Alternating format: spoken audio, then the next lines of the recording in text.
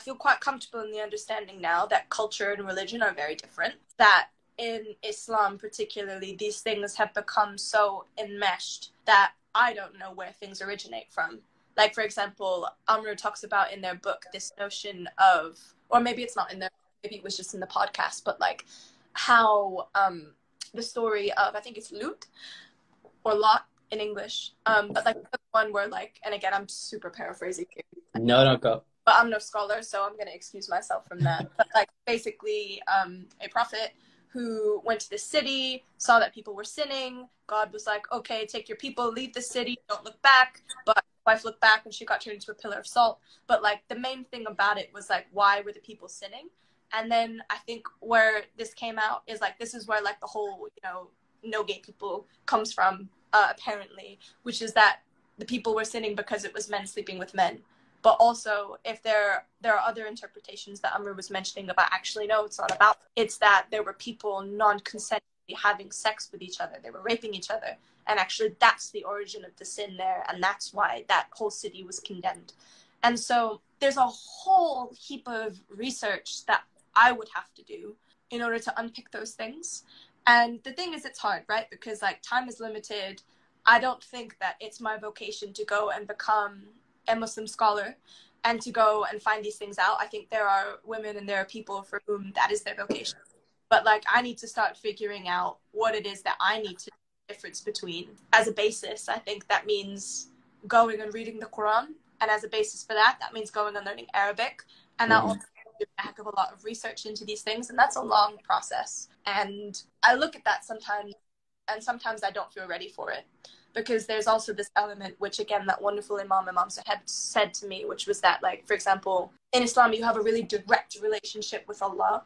You don't have a priest or an interlocutor to, like, give you confession or to tell you what to do to seek forgiveness. That's just between you and God. And so it's the same with your relationship with the Quran. Like, you can't have someone, you can have people, like, teach it to you, but that's very different from, like, them teaching you what the letters mean and what the words mean and, like, what the general historical context of it. You going and finding what that meaning means for yourself is really, really different. Hello everyone, I am your host Rai and welcome to Chai with Rai, a weekly podcast on which I bring on a guest from the food, fitness or entertainment industry and we discuss all things life and culture through some banter, deep meaningful conversation and of course gameplay.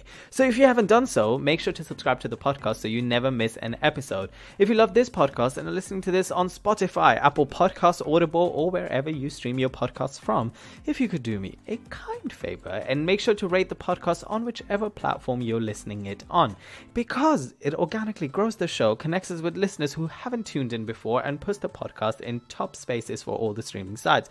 As well, feel free and I encourage you to tag us whilst you listen to this on the TikToks, the Twitters, the Flitters, the Grams and the Pinterest. It's back, y'all. I'm just saying. And as I always say, overall, just share the love. Now get your cuppers ready and please welcome poet, writer and author Amani Saeed. Hi. How are you, friend? I'm good, friend. I got my chai. I'm with I got my chai as well. Hello. But before I do anything, this is your warm-up game, aka known as the 5-second rule. The 5-second rule is basically where you have 5 seconds to list 3 things. I'm gonna say, like, let's say for example, if I was to be like, name 3 colors in 5 seconds. Go. You have 5 seconds to do that. All right. Nah. Yeah. Okay, cool. So this is your first 5-second rule questions. Name 3 things you say to yourself after doing a number 2. Go. What? Right, what the fuck? That's the first one. These are creative questions. I'm not creative? Yes. Talking about tatti right now. You don't say anything in your head after you've just done a tatti? I don't generally talk to myself after taking a tatti, no. Well, now you need to. What would I say? What would you say? Oh, that was a good one. I don't know. What do brown people usually say? It's something about, like, how your bowel movements, right? Like. Yeah. Was it a solid or a liquid? You know what I mean? Dude. Do you send pictures, by the way, when you're on the toilet? I do. Sometimes. No, I don't send pictures. I'm definitely guilty of, like, using my phone on the toilet. But, like, sending pictures, people can tell. I do. I send it to my once we get like really, really like this, I send it because I think it's funny. So why not? All right, next question. Stop judging me. This is a non-judgment zone. Next questions. List 3 other names beginning with A other than Amani. Go. Aiden, Amina, Aubrey? Aubrey? That's a name. Where did Aubrey come from? Who's she? She's a singer somewhere. All right. Your question number 3. In Nothing Concrete, your podcast with the Barbican, you and Glamour discuss being fetishized by the West. By the way, paraphrasing this, you guys discuss privilege, you guys discuss being light-skinned, about being labeled as exotic, such as Vietnamese, Mexican. Flipping the narrative, okay, list 3 positive things about being fetishized. Go. This is a trick question. People think you're sexy. You are different from the normal crowd. This is a bullshit question. Next. Wow. All right. To being fetishized. Next question. Anyway. There always is positive, like getting laid. When you just need to get laid, you get laid. You use what you got. Do you know what I mean? How can you be turned on when you know that the only reason that person's with you is for like because you're a Muslim or because you're a certain thing? Ew. I think you just do it. It's like you don't think about it. It's like you're using me to get something and I'm using you to get something. We have very different views of like how we take our lovers, but go on. That was just a one-night stand. I'm not talking about like in general, like falling in love with somebody. I'm just talking about one-night stand. All right. Do it. Sorry, we're going so deep on like your 5-second questions. Go on. I know. No worries. Question number 4. List 3 things about publishing your book Split you wish you knew then, but no one told you about. Go. You need someone other than yourself to edit a book. Getting a cover takes a really long time. And was that the end of the time? That was 5 seconds. It's a 5-second roll. Okay, go on. Last question. Brace yourself. You're very politically, should I say, vocal? Should I say that? Sure. Yeah, and knowledgeable and eloquent in a lot of your speech, your work.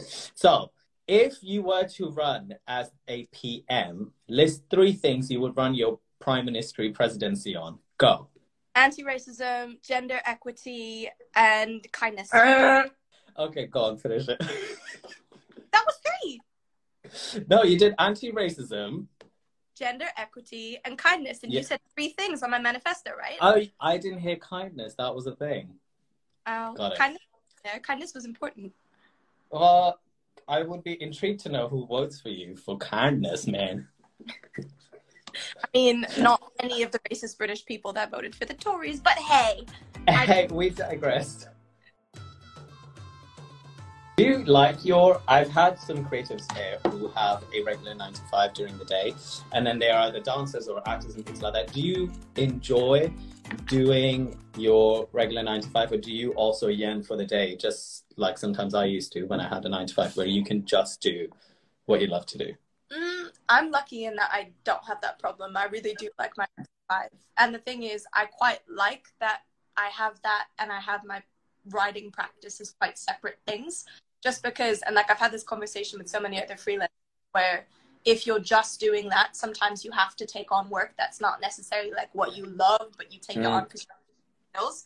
And like with this, what's also nice about it is that like I'm learning things in my writing, I'm learning things that feed into my consultancy work, and it all just feels very balanced. And also I make the money I need. Is there, before we start anything, I was intrigued to know, in all of my research of you, the thousands of tabs and the podcast, there is no mention of the fact why your Instagram handle is, or just you're known some places as Amani the Poet, as opposed to Amani Saeed.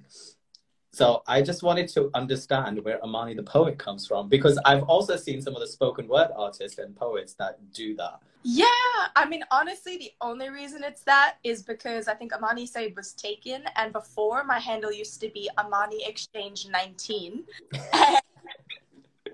Is that the Bebo days, the high five days? Do you know? And like it was like that for like a good 3 years, I think, or however long I've been on Instagram. Yeah. And like, I think a friend just said it to me. They were like, why don't you just do something like Amani the poet? And obviously they must have heard of George the poet and just ripped him off because he OG version of that. But like, that's not even accurate now. And I've been thinking of changing it so much because now we've done Queer Parivaar. Not just poetry. Yes, which brings me to my number one diving questions, which I love to ask poets and spoken word artists and writers in general. As somebody who's a fan of like Pashto poetry or like Urdu poetry, and then kind of like for the last couple of years has been diving into like facilitation and like poetry and spoken word, I am very gray in my understanding of the difference between poetry and spoken word. Do you think you've got a grassroots on it, and would you be able to explain that?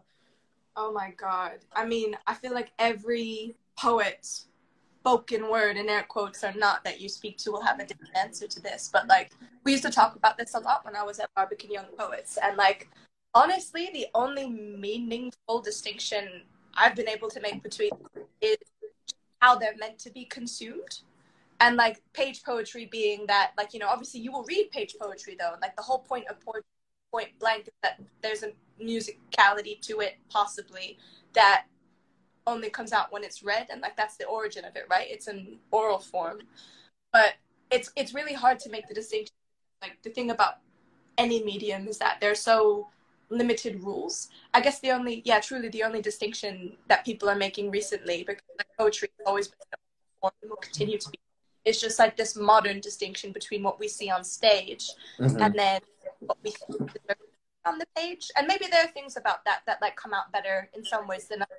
I think everything's possible in either form. But for example, like maybe it's easier to spot a sestina if it's, you know, written, although that's not true because like you can all get that out orally. Honestly, like I personally think there's no distinction. I think people use it as a lazy distinction between like spoken word on the stage being performed at a night. Again, you could just get up and read from your book, and that technically is spoken word, versus something that is like intentionally written to be read. But there are no rules. No, go ahead, please. No, there are no rules. That was it. Where would you place yourself today after especially having written the short film that is Queer Parivaar? Like, where would you place yourself today? Just a writer overall, would you say? Or would you still hybrid yourself between all of those things? I'm not sure. I'm really not. And it's a question I've been asking myself a lot these days. Like, for instance, with Queer Parivaar, the reason Shiva asked me to come along and co-write was specifically because they wanted me to bring poetry and poetical elements to the film. And, like, I think because poetry is where I started, no matter what medium I moved to, I think that element will always be there. And I like that because, like, to me, anyway, what poetry means so many different things to different people is being able to capture the essences of things.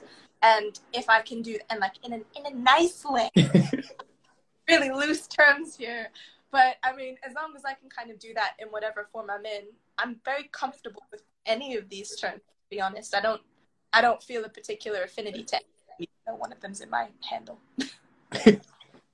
Well, let's talk about. I was researching some of the projects that you did, and I wanted to list these projects and ask you, what has been one of the challenges of working on this project that can be internally or externally, and what has been a highlight, a celebration of these projects? So I'm just going to name these projects and you can go one by one. And then if you get lost, just let me know and I'll bring it back. So I was really fascinated by Pick and Mix that you did with Richmix. Jesus at the Nightclub, how you described it. By the way, I love this article that, what was it? Oh my God, where is it? There's so many articles. Is it Arts UK or something Arab? Shift was my favorite article on you. I will say that. I think the depth that they went to, and then something Arab, they did something on you, which just describes your work very, very well. So I would just say they describe Split very, very interestingly. But anyway, back to my question, discussing the projects. Pick and Mix by Richmix, Jesus at the Nightclub for Arts UK, Barbican Young Poet, Split, the Henna Party, and Yoniverse, which I didn't know that you knew Afsha, because I also know Afsha. And Afsha was there the other day. Did you meet Afsha? I did. Yeah, I know Afsha really well. But, okay, that's a lot of projects. So, so just one quick thing, challenging and highlights, or fine. Yeah.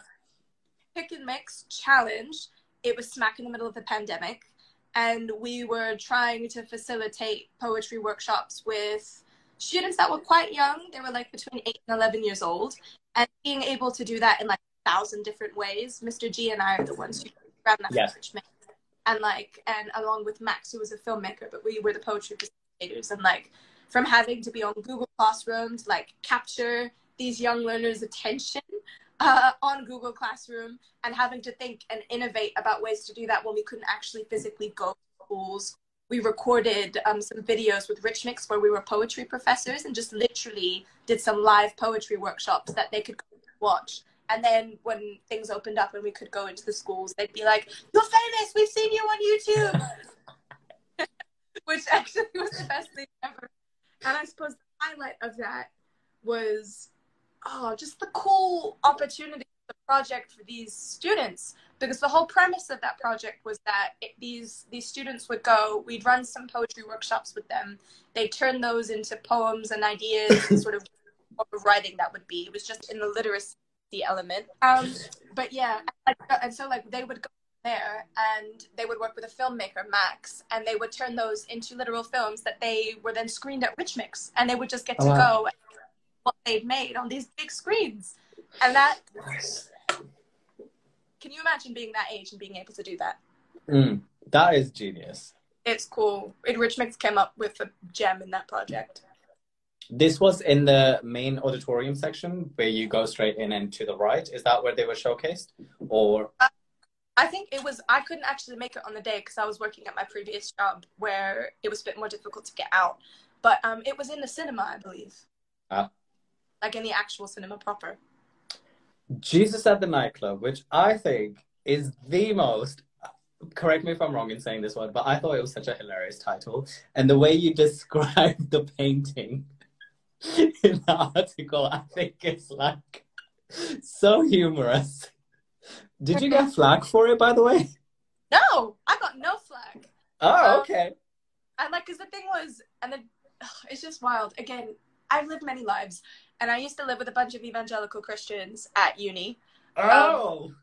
Yeah. And so Jesus was on my mind a lot, you know. Jesus. Like, you believe in Isa Salam anyway, but like there, I was taken to like events with free dinners, which of course I went to because I was a university student. And of course, being the only brown person there, I'd get hit up by the pastor all the time, like, "Oh, what faith do you belong to? Oh, you're a Muslim. I hear the Muslim God is a very selfish God." Like, no.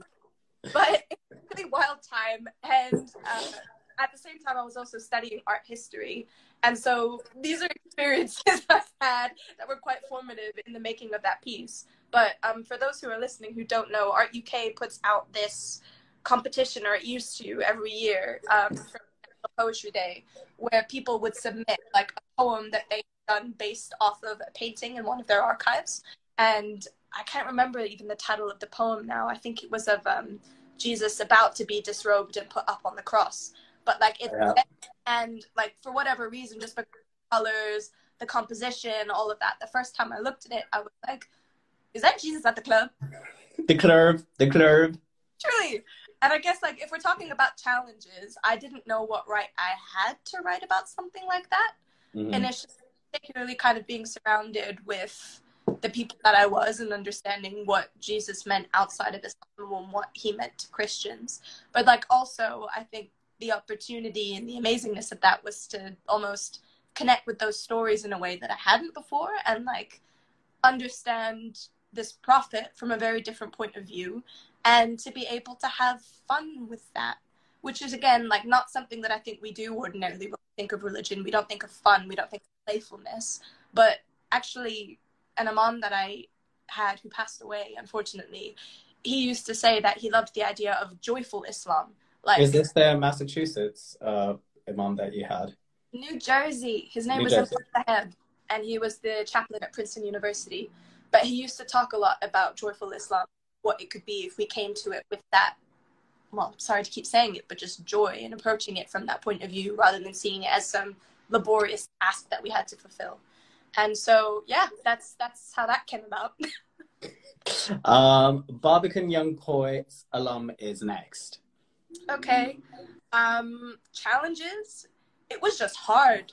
It was every other week on a Wednesday. You trot along to the Barbican. I would go after work. And I don't know how I used to do all of this pre-pandemic, going into work 9 to 5, and then trudging off to like poetry seminars with more deep thinking for like 2-3 hours in the evening.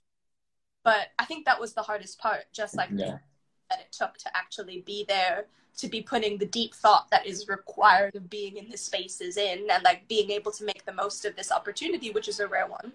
And how long was it? It's like I don't want to say a year-long program, but it runs from the autumn into the spring, and like it's it's a lot. I think it's like over 12 weeks. But yeah, and then in terms of what came out of it, wow, that's my community now. The people that there, we've still got our little WhatsApp group chat that's so little at all. These are the people that have become my family. These are the people that have become, what do we call it? We call each other like our guild or our board. And like don't know anything about how much we should charge, or whether someone's taking the piss with us, or just anything at all, from like it's to life advice. We've got each other, and it's the best thing that could have ever happened to me. Split is next, the book. Oh, challenge. Writing that when I was so young and still didn't really know shit. I mean, I still don't know shit, but I really didn't know shit then. That was at 25, you wrote? Remind me again? I was 22. 22. Hey!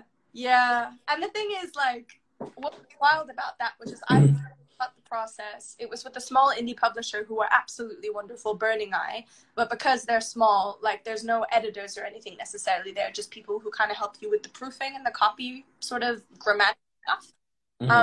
And so there was a lot of this that I didn't realize that I had to figure out on my own. And so, like, for example, I went on an Arbonne retreat, and I was really lucky. Apples and Snakes funded me to go. I was like halfway through writing the book at that point. Had some really, really amazing workshops with Caroline Bird and Roger Robinson.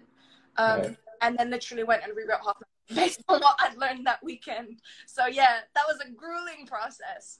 But like, what's amazing about that was just seeing my writing in print. And like, to be honest, still to today, I don't think I've deeped how major that was. Like, I'd still look at it and kind of like, oh yeah, I wrote a book a while ago. And it's like, damn, no, you wrote a book. You did. You can purchase now that on Amazon or via the Burning Eye Books website. Or via... They're assholes. I get nothing from when things are done. Okay. Don't get it on Amazon. Yeah, directly from me. Just DM me, or get them from Burning Eye directly. There you go. The next is hen-nah. Hey. So, I don't know why I'm going challenges first. I think this is because you told me that. But anyway, challenges first. This is a self-imposed challenge, and it's my fault entirely. But running it on my own, challenge of it. So I'm the MC, I'm the curator, I produce it, whatever all the terms are. And it's a lot. And also there's some real limitations to that as well, right? Because, and again, I've been going through a whole process of thinking about what I would like the henna party to be, what I'd like it to mean, what its ethos is, like what it should stand for, who it should be for. And like, I keep rethinking it. And now I think I'm at a place where I understand it. But also just, I'm one person.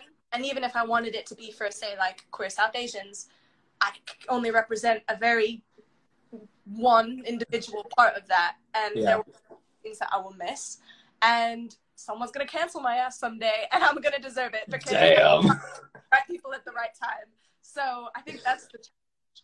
But again, the amazingness has been seeing how many of us there are. You know, like how many of us there are, how all of us come into a space, how people had all they needed was just the space to come and like be vulnerable and share it. And like I'm so proud of that. I'm so proud of that. And that stemmed from Golden Tongue, which was a night I used to run with the Yoniverse Collective a while ago. But just sort of creating that space, having that space be there, watching people interact, watching people go on to create things that maybe they wouldn't have if they hadn't seen someone else do it, or if they just hadn't been in a space where they felt that they could try something and then like get that validation that they need and then go on to do more and more. That's the best thing that's come out of it. And lastly, the Yoniverse Collective. So challenges, I think I think I'm starting to understand how collectives are formed, and it has to be a really organic process. And like, I think at the beginning it was, but then it got to the point where it was like, maybe we didn't all agree on what we stood for. We were just kind of like, there are so few brown women, which is what the group was aimed at, South Asian women, that we can see. We've just picked the ones that we can find. We're going to try and figure something out. Great, sisterhood. But also we fundamentally disagree on some things. And like, it just didn't end up working out in the end. And like, that's okay, because it was a good learning experience for all of us. We all grew in really different ways from that. We all took different things from that. And like, I definitely gained beautiful friends because of that. But it was like a tough lesson in how to and how not to do collectives. But again, I suppose the opportunity, again, just meeting those people, learning how not to do things as well as how to do them, and kind of the really beautiful moments that we did have, even in sometimes where there were disagreements. We had a couple of retreats together where we were just running for each other, and those are highlights for sure. I recently just finished, 3 hours ago, to the Barbican podcast with you and Amru. And in it, you both talk about your relationship with spirituality, Islam, sexuality. And I just wanted to know, at that point, you said that I'm paraphrasing, please correct me if I'm doing something wrong. I think Amru talks about Sufism and being queer and the journey that they're on right now. And you basically say you're on that similar journey in defining your relationship to religion and sexuality. And I just wondered, at what point are you on right now with your relationship in that? And do the scriptures of religion ever damper that thinking for you? And how do you balance that? Because I example that in a way of, when I got to understand the nuances of my sexuality, I was like, I can no longer call myself a Muslim. And there are wonderful projects that would reach out, such as like the Queer Muslim Project, that I was like, in my way of how my understanding is, I don't know if I can be a part of it, because for me, in my thinking, I was like, who I am differs from religion, and I don't want to disrespect somebody or disrespect the scriptures of something. I rather be who I am and keep the values of religion, what teaches us, right? Like, be a good person, all those things, like keep those values, but not call myself something. So I was just trying to understand, where are you in that way of thinking? And would you ever have any wisdom for people like myself who think like that? It's a big one. I mean, yeah, there's no little questions. Besides, like, kind of, you're talking about Dutty at the beginning of this call, okay? So, like, don't give me that. We really did that. I suppose maybe starting, like, with where I am. I'm certainly at the very beginning of a journey, and I feel like, in a way, I will always be at the beginning of a journey, or, like, I will never at least be at the end point of it when it comes to the question. And that's fair and fine, because that's also just the nature of religion, I think. But I suppose where I am is, like, I feel quite comfortable in the understanding now that culture and religion are very different. That in Islam particularly, these things have become so enmeshed that I don't know where things originate from. Like, for example, Amru talks about in their book this notion of, or maybe it's not in there, maybe it was just in the podcast, but like how the story of, I think it's Lut or Lot in English, but like the one where, like, and again, I'm super paraphrasing here. No, go. But I'm no scholar, so I'm going to excuse myself from that. But like, basically, a prophet who went to the city, saw that people were sinning. God was like, okay, take your people, leave the city, don't look back. But his wife looked back and she got turned into a pillar of salt. But like, the main thing about it was like, why were the people sinning? And then I think where this came out is like, this is where like the whole, no gay people comes from, apparently, which is that the people were sinning because it was men sleeping with men. But also, if there are other interpretations that Amr was mentioning about, actually, no, it's not about. It's that there were people non-consensually having sex with each other. They were raping each other. And actually, that's the origin of the sin there. And that's why that whole city was condemned. And so there's a whole heap of research that I would have to do in order to unpick those things. And the thing is, it's hard, right? Because, like, time is limited. I don't think that it's my vocation to go and become a Muslim scholar. and to go and find these things out. I think there are women and there are people for whom that is their vocation. But like, I need to start figuring out what it is that I need to difference between. As a basis, I think that means going and reading the Quran. And as a basis for that, that means going and learning Arabic. And that also do a heck of a lot of research into these things. And that's a long process. And I look at that sometimes, and sometimes I don't feel ready for it. Because there's also this element, which again, that wonderful Imam Saeed said to me, which was that, like, for example, in Islam, you have a really direct relationship with Allah. You don't have a priest or an interlocutor to, like, give you confession or to tell you what to do to seek forgiveness. That's just between you and God.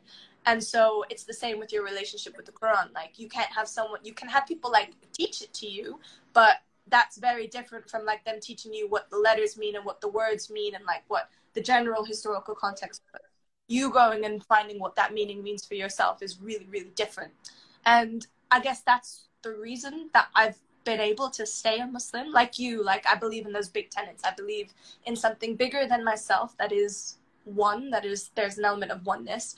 And I believe in those elements that tell you to strive to be a good person and to seek to do all that you can for your be as pure as possible, those kinds of things. And the rest is, for me, very much situated in social justice. It's situated in feminism, in equity, and it's also situated in critical thinking and seeking to understand for yourself what things mean. But those, like, that's where I am on my journey, kind of like understanding that that's the road ahead of me, that if I'm going to be serious about being what, in my eyes, is a good Muslim, is that I need now to not be content with the knowledge that I have, but to keep seeking that in whatever form, and to keep trying to do things or trying to understand in a good-hearted, in way going forward. And that's about all I can say on that. That links me to my next question, which is, in a lot of my article research of you, there was discussions of being a woman, your queer journey, how you had this discussion with your mom being mixed race, and we had a joke about like being fetishized earlier. But do you feel like in those identities that you ever have to compartmentalize them, or do they all relish in each other or fight? Like, for me, it's an ever battle when it comes to sometimes when I live life day to day, I have to categorize those things, and I feel like I can never just be in the space. Do you feel like that ever, or not really? It's an interesting one. I feel like these things for me are quite fluid, and in a way they've almost always felt quite fluid, because that's just been my experience. Like, for example, nationality wise, you hear it in my accent, I'm both British and like, people always ask, do you feel more British or do you feel more American? And it's like, do you ever question? Like, I feel both, and it's actually more interesting to me that people almost need to hear me say what I feel more of. Like, it says more about them that they feel the need to ask that question than anything else. Like, it's a bit like, who cares? It's not important, really, in the grand scheme of things. Like, maybe it's important in a particular context, but seriously, who gives a fuck? Like, everyone has got some combination of something. No one is purely anything, unless you're like a Nazi. But even then, like, you know, Hitler had brown hair. What are you going to do about that? Yeah, but the like, term mixed race, like, even in casting sometimes when it comes down, right? Like, I don't know if you've ever experienced this as a performer. Mixed race always means black and white. yeah. And I'm just like, no, I'm mixed race too. You're mixed race too. There's other variations of it. What's your mix? I didn't know you were mixed. I'm half Punjabi, half Turkish. Ew, I didn't know that. Yeah. And I mean, heck, again, like, and this comes from the work that I do, I feel like all of these terms are so arbitrary. Like, Say that one more time. Say that one more time. You could be dual something. You could be like Turkish, Punjabi. Like, honestly, they're just, I mean, I guess in some terms I understand the need to label, right? Like, I feel like at first the trend will be, we need to label everything in order to understand it. We need to have vocabularies for these things.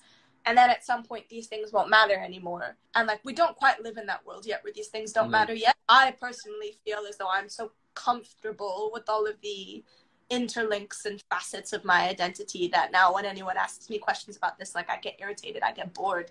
It's like, really? That's the most, like, and not with you, sorry, I don't mean to like no, it's so fine. I know, it's so fine. But like, just like, yeah, in general in life, I'm like, who cares? Like, seriously, who cares? And maybe, sure, like, you're trying to find a way to relate to me or to understand me, or maybe you're just finding a way to try and put me in a box. But, like, really? Ask me something else. Ask me something more interesting, like, than, you know, where I come from. Although I guess that is a deep and profound question, But the way people ask it, they don't be like, you know, oh, where are you really from? Yeah, but, like, where are you really from? And then you go, but do you like girls or do you like boys? All right, which one's better? Your notion of gender is outdated. Bye. Hi. Should we move on, or do you want to say one more thing before we move on? Don't ask stupid questions. Before I discuss Queer Parivaar, this is what Shift London says. It says you. It's weird. Maybe I've fallen into the trap of writing about things that hurt me because of this idea of a tortured artist, you know. But being queer hasn't really hurt me. I'm lucky to not have experiences of that. For me, it has never been about pain or suppression. So keeping that in mind, and how Shiva approached you to write this beautiful, joyful experience that is Queer Parivaar, I wanted to understand how was it from that experience to now, from birth to now, and what has like changed and what have you learned about yourself through this beautiful process? I mean, this has certainly experience has put me in touch with a heck of a lot more queer South Asians, I think is one big point of difference. And I think what that's allowed me to do is sometimes I do get too self-righteous with it. Sometimes I am like, oh, you know, all brown parents are like that. Some brown parents actually like their kids. And it's like, okay, Amani, that's nice, but that's really not useful. That's not like framing, considering that there are so many people who get disowned or kicked out or killed. Like, and so there is a particular way to tell that narrative. And what I'm really grateful to Shiva for was like actually finding the appropriate, maybe I guess is the word, but like the right way to tell that story, and like I suppose the right offering, rather than kind of this preachy like we're not all like that, because like the reality is so many of us are. Yeah. And that's a privilege on my part. But I guess maybe what else has changed and like what that process was like. I guess the other thing is just I learned and thought so much more about marriage than anything else.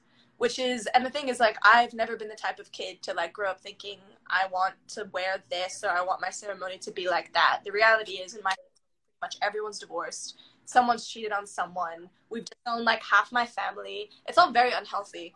And so, truly, like, I didn't ever want to think about marriage. I never wanted to think about kids. And it's only more recently and through the writing of this film that I really had to interrogate that, both, like, for the purposes of film, but also in my own life, because you write from what you know. And speaking to, because we did lots of interviews with different queer couples to be like, you know, what does marriage mean to you? What's your relationship been like? You know, you need to get married. And hearing all of those answers, I think, helped me come to terms with what my answer to those questions would be, and has put me in a lot more peace with these things. And the thing is, it's hard, right? Like, for example, I would want to get married. I think what that means for me is something quite different. So, like, for example, I had a friend who got married, and she said to me, yeah, but me and my partner, we don't think that marriage necessarily has to be forever. We've accepted that if it doesn't work out, that's totally fine. And when she said it like that, there was just so much pressure that got released, and it was like, oh, yeah. And that fits with the whole worldview I've seen, where no one ever does seem to stay together, and staying together is entirely rare. And now it's just like, I commit to being with you for as long as possible and for as long as it's healthy for us. And I'm cool with that. But what more can you ask for, right? Like, I think you're right. Like, the other thing is that, like, again, when I would be, like, running off crying to my best friend's house when all of this shit was going down at mine, her parents, like, were together and still are together. And, like, they have a very wonderful marriage. And I remember asking her, I was like, Renee, how do you two do it? Like, how do you and Teddy stay together? And she was like, well, the secret is that people change all the time, right? And, like, you fall in and out of love, but more about the fact that you commit to being with that person regardless of the changes that they go through, my addendum, as long as that's healthy. And that they do the same for you. And I was like, okay. Again, that's a definition I can fuck with. Are you fetishizing my writing? Yeah. Oh, I got off to it this morning already. What are you talking about? That's not something I ever thought my writing would do. Would you not? If anybody has ever gotten off to Amani's writing, please let us know. And oh my, please don't! Please don't!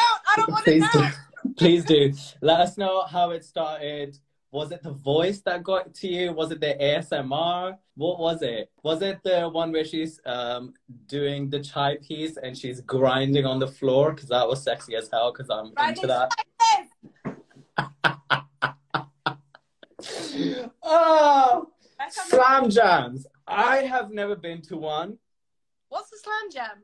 You mentioned slam jams, and I was like, is that just like a rap battle, or is that live performances? You talked about slam jams somewhere. And I was like, what is slam jams? Is it just like learning work? I mean, I don't ever recall having said slam jam, but if you, on all of your research, I've said it once, fine, I accept. Probably. Let's just talk about then live work, because I have never done live performance work when it comes to spoken word or poetry.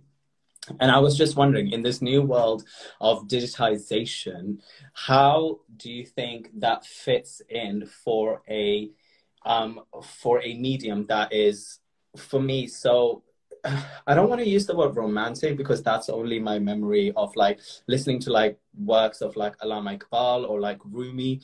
There's such a fantasy to it that I think the digitized experience of it can sometimes, like, even though I put out videos of it, is not similar to a live experience, like similar to like dancing work, right? So I want to understand, you having put out video content as well, where do you fit in that world today? As well as, how has your first poem of Charlie Hebdo, is it Hebdo? Wow, that's a throwback. Yeah, the first poem you wrote was about Charlie Hebdo. If you remember it, please say it right now. How has that differed to your last piece that you wrote? Okay. So talking about digital first, and I feel like that especially came through over the pandemic when all of us got forced online and we were doing slams online, for example, like the first piece of the Roundhouse slam that I was See, slam jams! Slam! You call it slam jam, babe. You call it whatever you want. But like the first slam that I did in the pandemic was online, and then like moved into a live space. And Yeah. like I kind of avoid digital platforms now unless it's like a purposeful, like almost like poetry music video type vibe. Just because I find it really hard.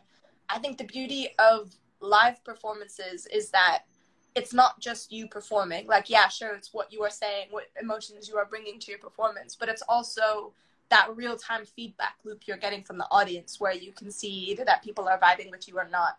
And you really can't do that on Zoom, because it's not just about like what people's faces are doing. It's about like their body language. It's about the aura you feel, for like a lack of a word, but you can feel an energy in a space, right? Like you can feel when people are connected. Also, like when people are on their screens, they might be looking at the screen, but unless that you can see the glare in their glasses, they might be doing 1,000 other things at the same time. So it is just very hard to have an accurate gauge of how people are thinking and how people are feeling about your piece. And it loses that magic. Yeah.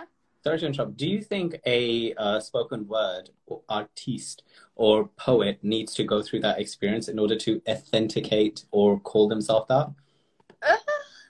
Yeah. I mean, what's the litmus test, really?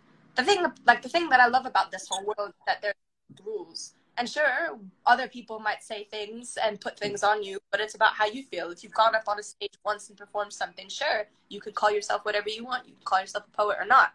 If you write in the corner of your room and never show anyone, but maybe just like read it to yourself in the mirror or even lock it in a drawer, sure, you're still a poet. Like, it's just about how you feel about it and what makes you feel as though you've done something, quote, authentically. Like, for me personally, I didn't think I would be satisfied, and I just had that feeling until the writing and I shared it with other people.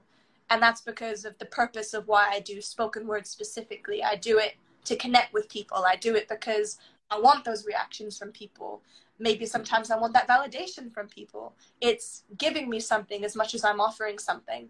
And that's the beauty of the loop. And again, that's also what I feel lost in digital spaces and what I welcome so much more in the live. Did you early on find the musicality and the way your pieces have a specific voice and a rhythm. Did you know that that was going to be kind of like a signature? Would you say you're still figuring that sort of structure out? And the previous question that I asked as well, which was, how has your writing progressed from that Charlie piece that you wrote to now? Maybe we can answer both at the same time. So yeah, the way that I wrote that, it actually came out. I can't even describe how that happened. So I'd gone to a slam. I wrote that at university. Charlie Hebdo, by the way, is the name of that French newspaper that had depicted an image of the Prophet Muhammad, which, as we know, like in Islam, that's not something you're meant to do. And then those people from Daesh or wherever they were from came and like killed people in the headquarters doing that. There was an uproar, and then Charlie Hebdo was like, free speech. And it was just like, for those who are listening, that was 2 middle fingers up in the air. But there was, so like I went to a slam for the first time. I saw how people were performing. I was like, ooh, I've been writing on the page. I've explored what it would be like to read something out loud properly. Do I want to write like that? But I just know that it left me buzzing. It left me with something. And then the next time I went to write a poem, I really cannot explain it. It just came out the way it did. And it came out rhyming. It came out with like meter. It came out with rhythm. Like that's how it just happened. And who knows, maybe that's probably just the sum of all of my influences, right? Like I listen to a lot of rap. My mom brought me up on Missy Elliott. Like I listen to a lot of Kendrick. And then there's also like the aspects of theater and drama that come out in that. And that's something that I've always enjoyed. So these things, kind of what I'd been consuming unconsciously, maybe somewhat consciously. And again, so long ago, I don't even remember. I just remember the feeling of it, like almost splurging out onto the paper. And I think maybe the difference between then and now is that it's actually a lot harder for me to access that. And I think the reason for that is that I've stopped going to gigs. Like in that space very early on, I was in that very humble space of going and begging for an open mic slot. I was, going around to all of the places, listening to everything, refining kind of like what I thought was good poetry, or at least the poetry that I wanted to be writing like, or identifying the things that I thought were good, because I know that that's all very subjective. And I was pulling those things into my practice. And as time went on, I started moving from those open mic slots to being the headliner. And like, again, you go and you listen. But as I started moving toward those headline slots, I stopped going to all of the open mics. And I found that everything kind of dried up in a way. And then, the next time I went to an open mic, or the next time I heard something that was really good, I'd feel that itch to write again. And so the process now feels very different. It feels much more labored. I feel like I have to get through a lot more drafts. I feel now sometimes instead of letting things splurge out, I will go back through my journals. I will find certain lines that I like, and I will stitch them together in some kind of patchwork and edit the heck out of them if I like them. So there are lots of different ways, I suppose, in it for me now. Do you like the laboredness of it or not really? I mean, it annoys me. Because, like, it used to feel so wow. Like, sometimes I really remember, like, the pieces that I perform that people seem to like the most, and the pieces that I write that I am genuinely proud of still, they just happen in that sploosh. I'm like, yeah, I tried editing, but man, some of the stuff that came out just felt very, like, I was like, whoa, how the hell did I write that? Like, it is annoying, especially when I feel like it's almost a capability that I've lost.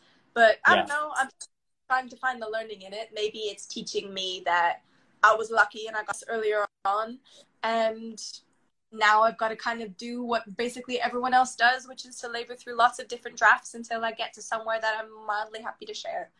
But it's ways into it, right? And I'm sure that like that isn't the end of the ability to just have an outpouring. I'm sure that will come back at the moments where it is necessary, or where my body is like, yep, that's okay, it's time to let something out.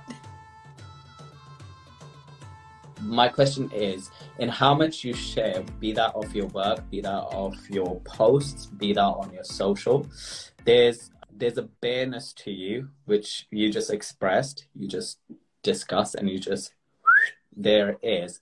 But others' interpretation of it, or others' taking in of it, does that ever affect you, or do you always find that interesting? Because I found this quote by Desi Blitz, which they wrote about your work. Very nice. Saeed's strength as a poet. She has a refined ability to mitigate a lack of reservation with a highly intelligent humor. Did they say that about me? They said about you. And also, do you ever get backlash on certain things that you put out? and not backlash, but do you know what I mean? Like, yeah, I find it so bizarre that someone as so straightforward as me hasn't gotten much backlash, or at least not much that I've seen. I think the oh, do you one want me time, to report you? I can do that. I mean, do you know what? You want to be my hater? Then that means I've won. By all means, be my hater. But yeah, and like it's like I've never received a dick pic in my life, and I'm just a bit like, what? I find it gross to chop your dick off if you get addicted. I have it as well. Do you know I talked about this with Shiva? I have never received a dick pic on my Instagram. When I knew Shiva in 2016, I opened up their Instagram and there were dick pics and ass pics, and I was so jealous. I was jealous. So you know what? I'm not, because it's like, please don't. I don't want to see all of that. Thank you. But I like, just want to experience it. I don't, and I don't know whether Send us your dick pics, you guys. Please send us your dick pics. Send Rye all of your dick pics. He clearly. And I'll forward it on to Amani. Please send it to us. Oh, please don't. I really don't want them. But yeah, I haven't received that much, and like the same with backlash. I think there was maybe one time, it was, I can't remember, like on the BBC or the Huffington Post. It was a while ago, and like I posted, or they posted a poem that I'd done, and like there were some comments. And it was like, I think the ones that really pissed me off weren't like, fuck this opinion, because sure, people are going to have that opinion. It was more of the ones, it was like, and it was so strange. It was like, she seems like such a sweet, nice girl. It's so strange that she's having these opinions. Like, and it was written by some like old white person from Devon. And I was like, hey, do you think Shout out to Devon. Because I'm like a brown Muslim woman who you think is submissive and is not going to have an opinion, when really we are the ones who have the biggest opinions. Like, have you met an auntie in your life? Please. But like, there's like, apart from that, I can't remember any. And I don't know whether that's, a sign of me, and whether I look like I'm so scary that people feel that they can't do that. Hell yeah. You don't look scary. You're beautiful. Don't say that. Well, thank you. But also, if it's an armor, I'm going to take that. But like, yeah. Or maybe people just haven't engaged with it, or maybe I'm followed by people, or the algorithm is only showing my stuff to people who agree with me. Like, I just do not understand. What does it take for Amani to get a dick pic? Send a dick pic to Amani's account. Fuck off. She'll take tits. She'll take dicks. She'll take ass. I do get She'll those. take a Batanya picture. All of the nudes I've ever gotten have been from women. Oh, the topic turns. Look at you stroking your beard. Like, yeah, it's been very strange. Like, that has been the one that I've gotten. And again, I don't know whether like troll bots or whatever, but like truly, it's just, I've always found that very bizarre. And it was especially after I came out. So many people being like, hi, are you a lesbian? Like, are you interested in girls? Do you want to meet me? Do you want to be my girlfriend? Oh, you have a boyfriend? That doesn't really matter. Come be with me. And it's like, it's so wild. Baffling. Were they beautiful at least? Were they like beautiful nudes at least? Like Titanic, like Rose, paint me like one of your French girls situation? Not really. No, they were all ugly because I didn't ask for them. God. Like, seriously, I'm not much of a nudes gal. Like, and it's because of an experience I had with a partner a while ago. Like, I don't put much stock in them. I think that like people are better in real life because then you can actually touch them. But like all of that kind of thing. See, she got the facts. But like things you miss about and embrace about your life in the States versus the UK. Pizza and bagels. Oh, I've never had a New York pizza, and I really want to go to a shoddy place where you pay $1 for that shitty. Yo, I miss that so much. You do not get the same here. I do not care what anyone tells you. You really don't. You really don't. I really want to try that. And so one day we'll go to New York and we'll do that. Performing similar pieces again, is it similar to like being an actor or like a dancer, where sometimes finding the passion for doing that same piece, be it having to redo that video again and again, is lethargic, or you just have to pull on certain things? Like, how's that experience for you? And do you have any methods that you pull on? Yeah, I mean, this is the problem. I've written so little lately by way of poetry that I am having to perform the same things over and over again. And like, to an extent, yeah, I will get bored. And that is the time and impetus for me to be like, come on, bitch, write something new. Just so you don't get bored with your own performances and the audience can see that and then no one's invested or involved. But like, there's also an element where a poem is like a vessel. And every time you perform, it's a different poem. And that's something that got taught to me when I was doing Words First way back when I was just starting out doing spoken word. we were really lucky. We got K Tempest to come, and they literally Oh, wow. do every single one of our poems and gave us feedback. And then like gave us a little like master class, and they were saying, Amira Leon was also there, and she's phenomenal. And like what they were both saying was that like every time you perform, obviously it's never going to be the same, right? Because your intonation is different, the feelings that you are bringing are different. And the most important thing is not to think that you must perform a certain poem in a certain way. So like, oh yeah, the tone of this, like this poem, like I wrote it when sad, it's got sad themes, therefore I must perform it with tears in my eyes. Actually, what's interesting is bringing whatever feeling you are feeling that day into the poem. And that's authenticity, and makes you not feel like very bored of your own work, but also is like exciting, surprising, right? Like if I write a poem about being raped and I can do that like as if I'm furious, as if I'm miserable, as if I'm triumphant because I've overcome it. These are all very, very different approaches and different things, and they make the poem different. So yeah, well, sometimes it can be much to have done the same poem every night multiple times. And again, there are like overlaps in audiences, so that's never interesting for an audience to come and see you doing the same repertoire over and over either. There is still a way that you could make these things interesting and new both for yourself. My next question is, removing it all, I read in regards to you coming out and having a discussion in regards to your sexuality with your family. And there was something in regards to aunties mentioning something and your mum going, so what, basically, if I'm paraphrasing? And I always think, regardless of if you're creative or not, the things that, the pillars that make us who we are is the love and support of our family, the unconditional love and support of our family, our confidence, our faith, our spirituality, and our circles, right? So if we don't have these pillars, or they're very shaky pillars, it's a very troubling space for you to find yourself and who you are, and for you to love yourself.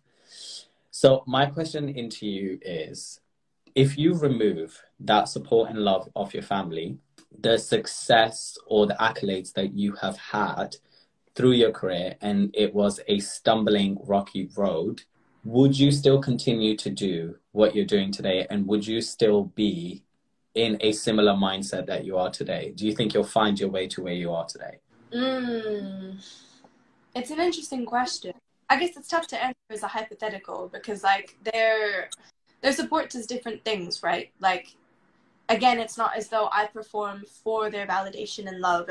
Indeed, something like poetry that's deeply uncomfortable for them, and sometimes against their wishes. Like there's this one poem I have, I think a couple poems that I have. Like my mom, she's the one who hears all my poems first. Like the first, she'll always hear them. She'll be the first one to hear them, and then she'll be like, "Yay, that was wonderful! I hated that line, but I really liked it." Like, you know. And then there are sometimes where she'll be like, "I don't like poems. I Do you understand why take you it on? like."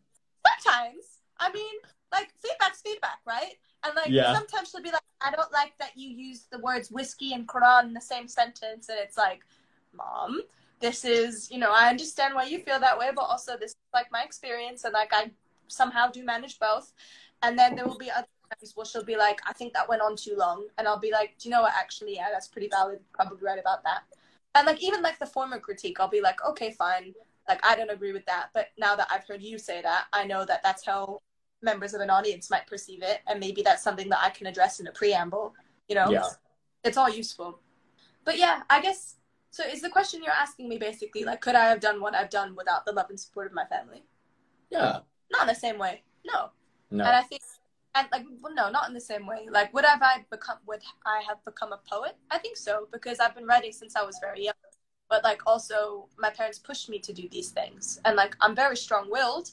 But would I have gone for as many opportunities? Would they have showed me, or like, would the things, like the access and the things that they'd shown me, if we hadn't had a close relationship, I wouldn't have had those things. I wouldn't have had points of reference like Nusrat Fateh Ali Khan, or like, you know, Khalid. Those things would be gone, and those would be missing, and that would mean fundamentally that I would be both a very different person and a very different poet. So yeah, I mean, I feel like that's an of course, and like, there are so many people though, like, and that's to say, like, of course we will be different based on whether we do or do not have these things, but whatever person we end up becoming, that is who we were meant to become. And like the things that we figured out and the absences or the presences that we've had are just things that shape us, not things that define us. I think that is up to us as far as possible, right? Like excluding obvious privileges, excluding obvious disadvantages. Like the rest of it, I think, if it's in your destiny, it's in your destiny. 2 quick questions, and then we're going to play some game. Digital spacing and your understanding of it. Where are you today with your relationship with digital space? I always find this an interesting question in the world that we live in, where there's influencer poets such as good old, what's her name? Rupi Kaur? I have so many strong feelings. But my question is, there are people who get transferable skills and jobs and progress industries and bring light to certain industries, which is great. You know, if that works for them, that works for them. But I always do question when, like, let's say people don't have a 10K following, or people don't have X amount of likes on their views, and you know that is their bread and butter. So like in that balancing world, what is your thoughts on the digital space or your relationship with it? And what is the ultimate gift for you, which is like, what is the journey that you see yourself? If the world was your oyster, you would be like, this is my job, this is what I'm going to be doing in 10 years, this is going to be this, and after this I'm going to feel like So sorry, that was quite rude about Rupi Kaur. I shouldn't have done that. No, it's not rude. I think people should have their... I know she means a lot to a lot of people, and I wouldn't like that if someone did that about me. If I had any haters, for fuck's sake. But anyway, like, okay, so I suppose there's about how you write. And like I talked earlier about audience and about understanding your audience, but also like how you write and who you write for. And I feel like while you're informed, again, by the environment that you're around, primarily the things that you write should be for you.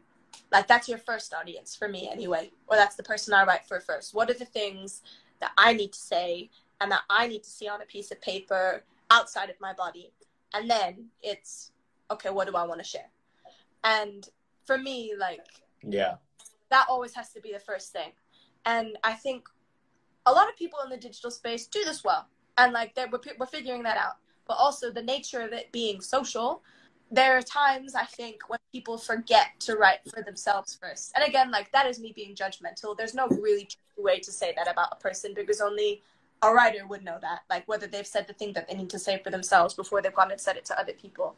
So like with Rupi Kaur, for example, like maybe that's genuinely what she feels she needs to say. And like there's so much to be said for how much she has done in terms of being the representation that young South Asian girls and women seem to have needed, or at least has been the gate into the Western publishing world for those women. And like that's a wonderful thing. But also at the same time, what I really dislike about her work and the short, digestible, almost like Instagram-oriented nature of it. And again, like this is my fault that I don't know whether she put things on Instagram first or whether that's just how she writes her stuff. But I'm assuming that it's for like the Instagram posts and whatnot, because a lot of people do that kind of like Insta poetry where it fits on a square, is that innately does always feel like it's for other people. Like the nature of work, for example, is like it's so generic. And for that reason, like what's clever about it from a marketing perspective is that it's very seemingly universal. Like she'll talk about generic brown girl trauma, pain, mud huts. And like for me, that's not where the power of writing ever is. The power of writing is in like that uniqueness, that specificity, that individuality, that thing that only you can offer, right?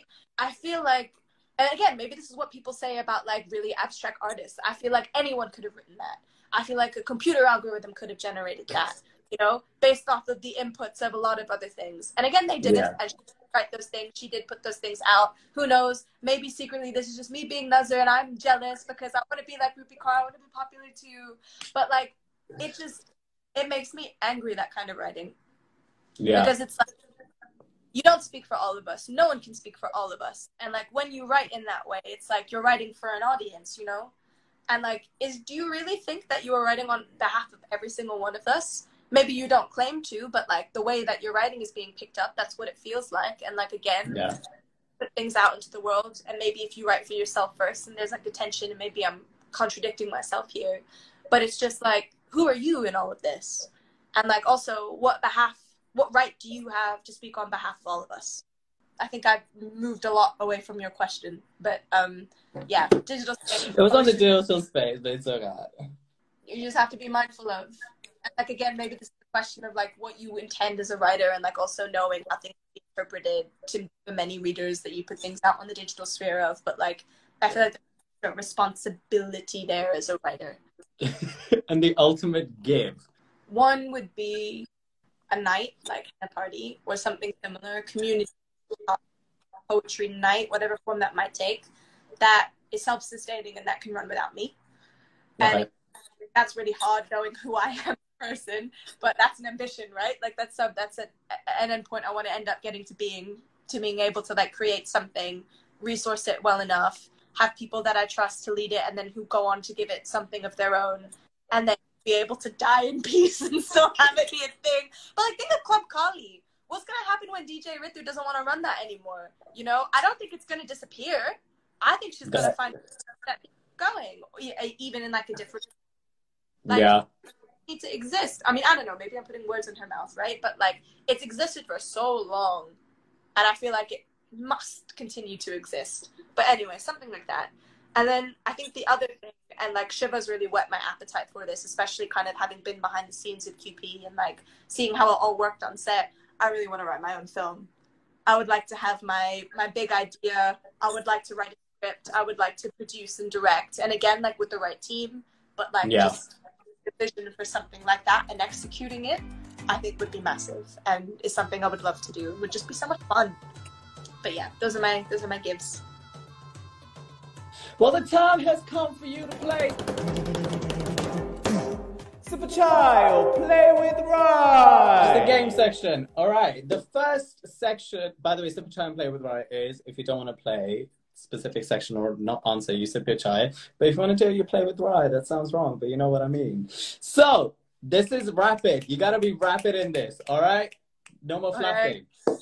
The first section is if I was. So if I was to say to you, if I was a color, what would you be? You go blah, blah, blah. Ready? Okay. If I was a movie, what would the title of that movie be? First thing that comes to your mind.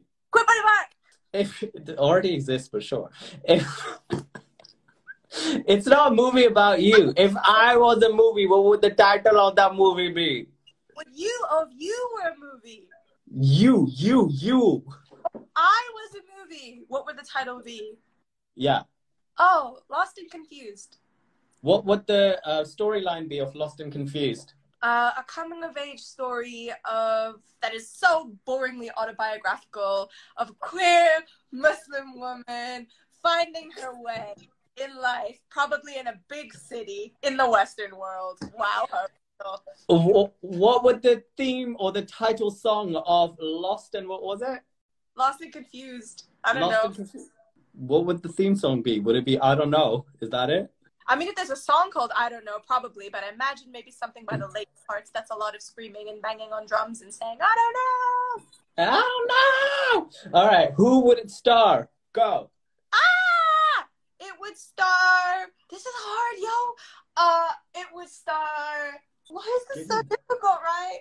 Give me one or two. Fucking hell. All right. If I was a drink, what would I be? A glass of champagne. If I was a food, what would I be? Hot parota. If I was a fruit, what would I be? A juicy mango. If I was a dessert, what would I be? Gulab jamun. My face is round, innit? If I was a color, what would I be? Blue. If I was a clothing item, what would I be? Pair of chuckles. If I was a... So you can beat people with it. If I was a flower or a plant, what would I be? Be a lily. Okay, quickly. Have you ever farted whilst performing? No. Have you ever hooked up with a fellow artiste or an admirer? No. Have you ever flirted to get ahead? I probably have, but wasn't aware that I was doing it. People tell me I'm very flirty. Okay. Have you ever joined the Mile High Club? No. Have you ever peed whilst swimming? Yes. Have you ever forgotten words and made it up on the spot? Yeah. What would you rather, be rich or famous? Famous. What would you rather, critical acclaim or win lots of awards? Critical acclaim. What would you rather, Netflix or Prime? Or Madhuri or Aishwarya? Madhuri. Roundhouse or Barbican?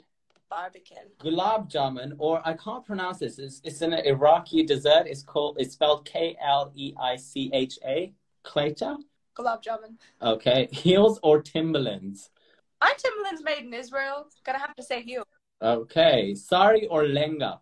Sorry, now that I've learned how to wear one. All right. The next section is called Russian Roulette. Have you ever watched Cypher, BET Cypher? No. Okay. Well, basically, you're going to freestyle spoken word / poetry, and you have to add these 3 words into it. Are you ready? You are. Okay. Okay. You have to freestyle a poetry. It can be about any topic, but you have to include the 3 following words in it. Nikah, watermelon, and the color blue. Ready? I'm going to give you 5 seconds. 5, 4, 3, 2, 1, go. It was the first day of Ramadan. I really wished I was having my nikah, but instead of having my nikah with the Shah, I fasted, alhamdulillah.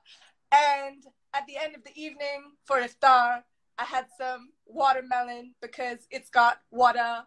And when the sky became blue again, I don't know. I totally made that up. That was ridiculous. I'm here for this. All right, you got 2 more to do. The next one, you have to add the words sand, rhinestones, and shy. Like, I so shy. Okay? Ready? 5 seconds. In 5, 4, 3, 2, 1, go. And just like the sky was blue, the sand was also blue because we were in a surrealist desert where all of the grains were rhinestones, and I forgot the other word, but we're just gonna make it up. So, what was the other word? I don't know. No, you did it. You did it. That was the 3 words. All right. Okay. Yeah, well done you. Go you. Hey. All right, last one. Your next 3 words are dear, heartbreak, sword. Wait, and there's a bonus word. There's a bonus word if you want to add it. Aparanda. What does that even mean? Aparanda is, have you ever braided your hair and you add that Indian thing or that South Asian thing, the Pakistani, that's called the paranda. Wait, what are the 3 words again? So you got dear, heartbreak, sword. All right, in 5, 4, 3, 2, 1, go. Dearly beloved, please do not break my heart with a sword, because if you did, that would be boring, because every single poem starts with heartbreak, and no more shall I swap my pen for my sword. I don't know. Yes! No more shall I swap my pen for a sword. That's a good line. Fuck off. Anyway, that was fun. I would have put that in workshops or something. Like, that's a good technique. Do it. Okay, the next section is called, this is the last section, is called Snaps for Katie. Snaps for Katie from Legally Blonde. Snaps. I just wanted to say, but like, you know where she's like, snap, snap, snaps. So I usually do this where I play a video of the guest's medium of work. I stop it and they have to continue on. So since you've done extensive amount of poems, what I'm going to do is play a piece of your poem and then I'm going to stop it and you have to say the next, let's say, 2 lines. Okay. Let's do this one first. For you to leave anymore. I'm telling you to get out. I won't let the past reassert itself when it's taken the women in my family 4 generations to arrive. Amina married off at 15. I may not be married off at 15. Nani John babied and pregnant again at 17. Mother engaged 3 months after she meets the man who will cheat on her 20 years later. It's time to make that immigrant dream mean something, to leave the men behind until I birth a life that's all right. Let's see. But it's been 3 years and I'm not waiting for you to leave anymore. I'm telling you to get out. I won't let the past reassert itself when it's taken the women in my family 4 generations to arrive. Amina married off at 15. Nani John babied and pregnant. Yeah. Mother engaged 3 months after she meets the man who will leave her 20 years later. It's time to make that. Okay. All right. Okay. Got that. All right. Ready? Mm-hmm. For the next one. Where is it gone? This is the one that obviously I told you about. I did stuff too. Not this one. This isn't your work. This is just an ad. I was gonna say, I sound good. Just saw this, I just did. All right. I was told to write my own truths. Somehow, being brown is always one of them. But I don't want to tell you about being a brown girl. See, I don't speak for brown girls. There you go. I don't speak for brown girls. Because like we assume white individuality, how we separate their shades of pearl, alabaster, cream, there are different shades of chai, coffee, and teak. Okay. Okay, somebody's very confident. By the way, can I just say, I watched this video of you on Instagram in front of a mic where you just say the first line 15 times and there's a noise just blocking you, like rudely interrupting you. Oh, yes! That was part of a Roundhouse gig. I was like, what the hell is happening? All right, let's see. Brown girls. Because like we assume white individuality, okay, how we separate their shades of pearl, alabaster, cream. There are different shades of chai, coffee, and teak. I'm very much here for this outfit, by the way, I just want to say. Thank you. It's a beautiful outfit. Okay, the next one isn't really... Leave a three-person radius around the hijabi with the backpack, standing well back from the platform edge. His tummy comes by raking a baseball bat over the white tiles. I spy with my little eye her iPhone screen. I spy with my little eye her iPhone screen. She's popping the Florence in the machine, but I guess you don't notice our interpretation of culture. Crush the match between our fingers like borders. Somebody just knows their shit, don't they? I guess you don't notice our assimilation. Our interpretation of culture is how we crush the mesh in between our fingers like border fences. Okay. Okay. Well done. Well done. You are the first person to ever get it right. Usually everybody fucks up. That was, but luckily I picked the 3 poems that I rinse and repeat. So thank you for that. Listen, Linda, honey. Well, that brings us to the end, and that is the end of the game.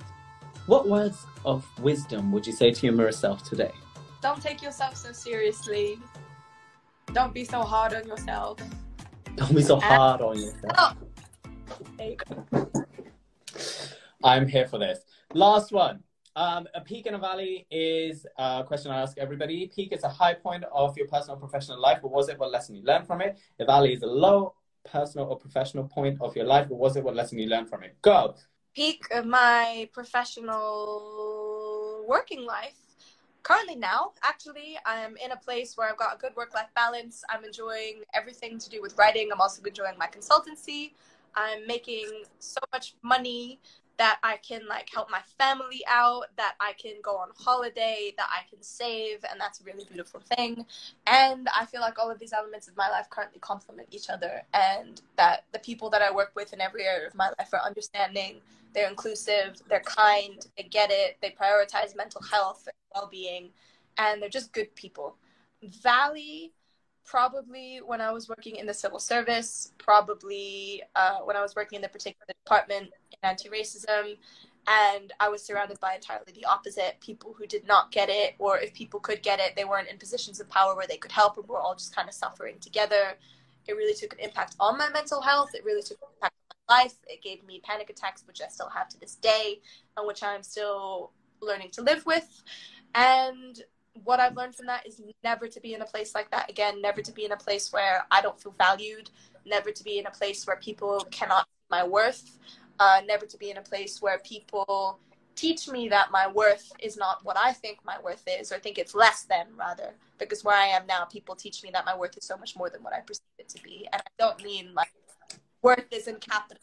I mean myself as a human being, the time I take to eat, to drink some water, to manage my panic attacks, to be a human being.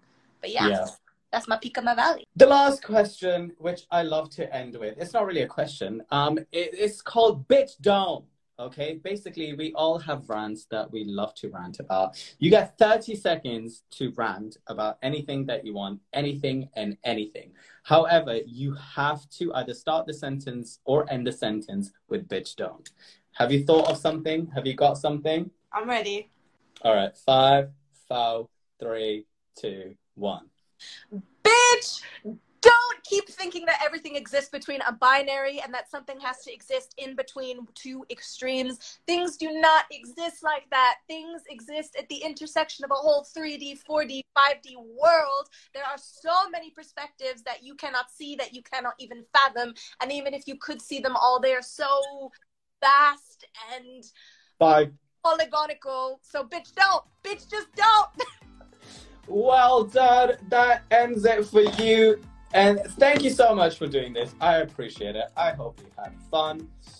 Well, everyone, that brings us to an end, and I hope you enjoyed that. I want to say a massive thank you to the guest for their time. All of the information about the guest, myself, and the show will be listed in the bio. Make sure to follow, share, comment, and subscribe. Show us all some love, because isn't that what we want at the end of the day? Some love. Your support really helps the show and the message of it grow, and the people that are on here. Thank you again, and as I always say, breathe in, breathe out.